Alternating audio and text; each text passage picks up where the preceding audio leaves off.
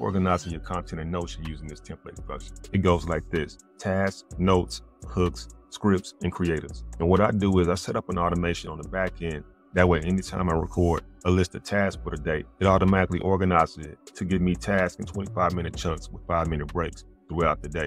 Every day I create a new one. For notes, I record voice memos, and anytime I record a new note, I add it to a Google Drive folder, and then it organizes it for me, giving me a summary, main points, action items, follow-up questions, potential arguments against it. There's also a section for hooks, so anytime I run across a video where I want to copy the hook, I just add it to my Google Drive, and it puts it in a Notion database, and it even gives me 10 alternate hooks that are similar to that one. And then what's a good content planner without a script? If I find a good idea, put it in my Notion template, and the automation on the back end writes a new script for it. I have 3 different script options, and it even breaks down existing scripts if I want to know why a script is successful.